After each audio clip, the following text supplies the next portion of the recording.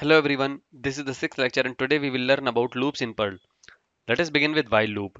If you observe the flowchart of a while loop, it will look something like this. Here you declare a variable, put the condition and go inside the loop if it satisfies the condition and then keep on looping as long as you satisfy the condition. So while loop will actually repeatedly execute a target statement as long as given condition is true. Let us say you declare a variable with a value of 10. Then the syntax of while loop will be something like this. While a is lesser than 20, you keep on performing a specific task. Let's say you want to print the value and you increment the value and close the loop. So it will keep on executing as long as this condition is satisfied. That is, as long as a is lesser than 20, this value will keep on incrementing and it will keep on printing it.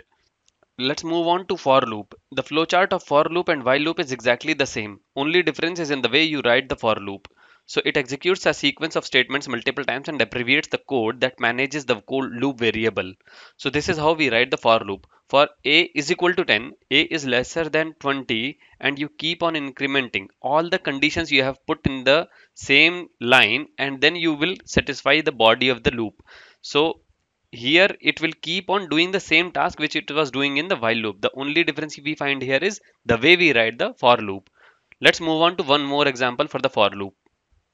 Let us say you have an array of names with different names stored in it. We refer to each of element of array with the index of the element. Now let us see how to loop over such array using the for loop.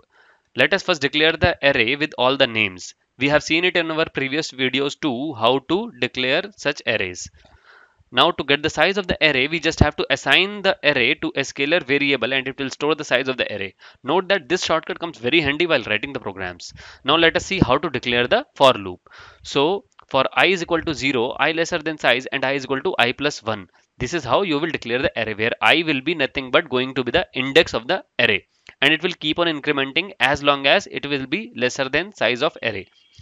Now print names of I. So here names is your name array and of I means it will keep on referencing to the index. After every execution it will increment it. So it will be initially 0, names of 0 will be Raghav. It will print Raghav here and then it will increment to 1 and it will become 1. So names of 1 will be Yogita. Then names of 2 after execution of this statement. So it will become Ankit. So it will print Ankit in next. And as long as it is lesser than the size, it will keep on doing it. Now, this is how we declare the for loop. Let's move on to until loop. Until loop is nothing but the opposite of while loop. In while loop, it will keep on executing as long as this condition is true. But in until loop, it will keep on executing as long as this condition is false. So it repeatedly executes a statement as long as given condition is false.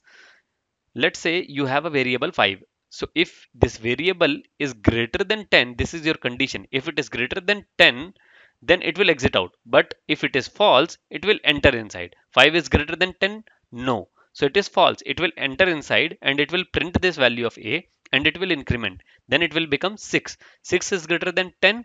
No. It is again false. It will go inside, print the value with increment. So it will become 6 and then it will increment it. It will become 7. 7 is greater than 10. It will keep on doing it and when it reaches the value of 10, 10 is greater than 10. No, it will again print it. And when it becomes 11 is greater than 10, it is true. So it will exit out. So the output of this piece of code will be 5, 6, 7, 8, 9 and 10. This is how we declare until loop. Now let's move on to for each loop.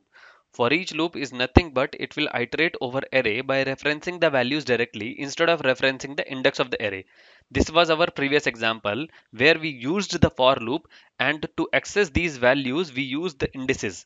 But in for each loop you don't need these indices. You can refer to each value by using some variable itself. So let's see one example here. For each, let's say our variable is employee and this is your array name. So it will iterate over this array with this value with this variable directly. So when you print the name of employee and used this variable employee, so it will go and it will parse this array. It will keep on printing this as long as the size completes.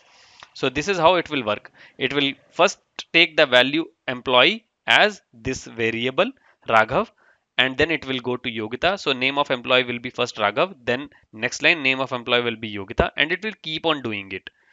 So this is how for each loop will work. That's all for this video. We will give some real life examples in our subsequent videos. Please do share it with your friends and don't forget to like, share and subscribe to the channel.